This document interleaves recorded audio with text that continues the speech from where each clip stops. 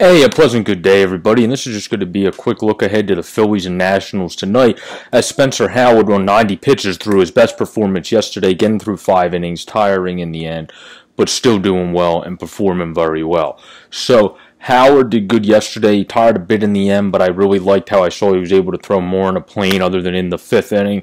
As Ricky said, his head was kind of pulling out and throwing like this, but once he gave up that homer, you saw him adjust back and go straight to the straight plane.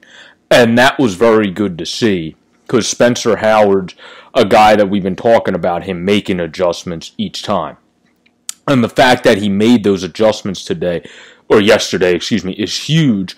And tonight, we have our ace on the mound in Aaron Nola. So, the Phillies should be coming into this game. They're playing Patrick Corbin, the same matchup as the last time. And they should be coming in this game feeling pretty good. We obviously played some very good baseball lately, and our bullpen has still been somewhat of an Achilles heel, even after getting new people. But we added Phelps, and if I were them, I would give Phelps the closer role, considering how good he's been in the last 4 years, let alone recently. He's one of the best relief pitchers in baseball since 2016 in terms of hard contact rate, in terms of whip, in terms of all the good stuff you want to go into. So, he hasn't had a lot of experience closing. It's either he has 6 or 8 career saves, something around that ballpark. So, he obviously doesn't have a lot of that experience being in his 30s and only having that many. The thing is, I would hand it over to him because of how good he's been, and we'll see where it goes from there, because Workman's been Lidge at the end of his career. Not the good Brad Lidge, the Lidge that gave you first and third with no outs, and then you had to hope he got out. So, I think that Workman eventually will not be the closer if he keeps having these stressful closing situations. But tonight, I think obviously the key to the game is Nola pitching a good, successful game. Again, going at least 6 innings, I would say. And then Corbin, we have to jump on him whenever he leaves them over. You got Reese in really well, so that's beneficial. Kutch, other than yesterday, is hitting really well. And then Gosselin might be in this game because you got Corbin pitching. So Goose has continued to get usually a hit per each game he's in. So this is a lineup that has been productive and has been very good. Quinn has also got hot, and that's very great to see. So everybody seems to be picking their part and doing their part here.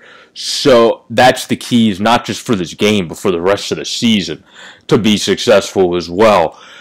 And another key, not just for this game, but for the rest of the season to be successful and to get where the Phillies think they can get, is the bullpen to continue to improve and get better and progress throughout the season. I mean, they've shown a little bit of signs. It still hasn't been great. I mean, the team has still allowed home runs. They've allowed this, they've allowed that, and then they've got out of it.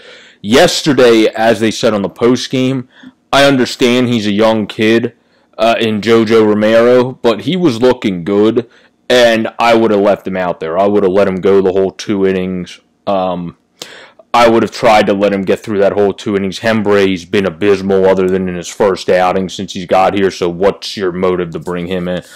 And then Hunter did good, who's lowered his ERA now down to 3.29, and Workman now has his up to 4.85. So these guys need to really become consistent and more stable, because as Girardi said, it's good to have more parts in the bullpen, but it doesn't help you if they're not consistent. So you need to have some consistency in this bullpen, and you need to have some bounce back. You need to have some guys that, after a bad performance, don't have another bad one, and that's kind of been what Hembre's been ever since his first good performance. So hopefully he can bounce back and get going. David Hall's barely pitched yet, so can't really speak on him, but I think this team, they just need the bullpen to keep progressing, they need the lineup to keep doing the thing, and they need the rotation, especially Spencer Howard, to continue to progress and get better as he pitches in big games down the stretch, because they banked on him, and they banked on the rotation, because they got bullpen people, they got 0 people for the pitching rotation. So they banked on Howard stepping up, they banked on Nola, which is a good bank, and they banked on Wheeler, which is a good bank as well.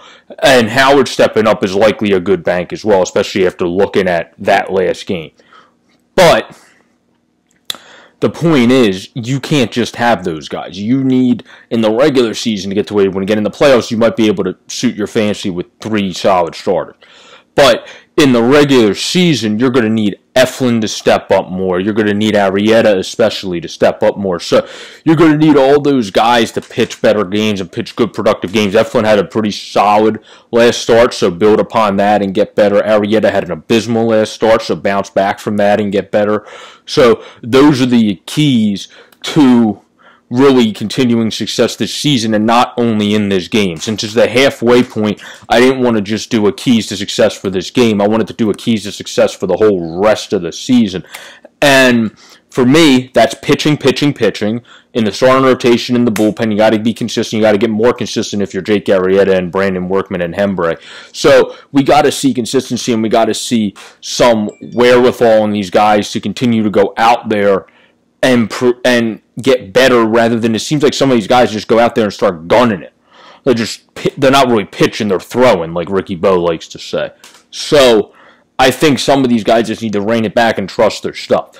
They got good stuff, they just need to trust it. And that'll really help. Obviously, our lineup, has to continue to do very well and continue to score a good amount of runs per game, especially if our pitching stays inconsistent.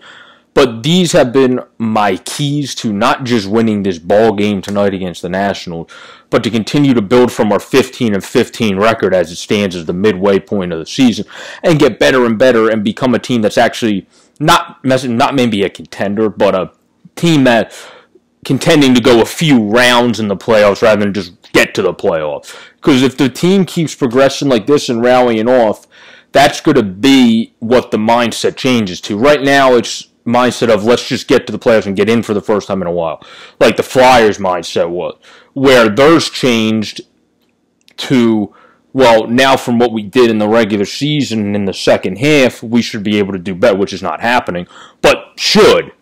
So with the Phillies, that will change to the mindset as well, and then you would hope it actually freaking happens. So those have been my keys to not just this game, but the rest of the season. Everybody have a great, safe, and pleasant day. Enjoy the baseball, enjoy the hockey, enjoy the basketball, but always remember, focus on what's going on in the world right now, too, because there's much more important things than sports. Peace out, everybody.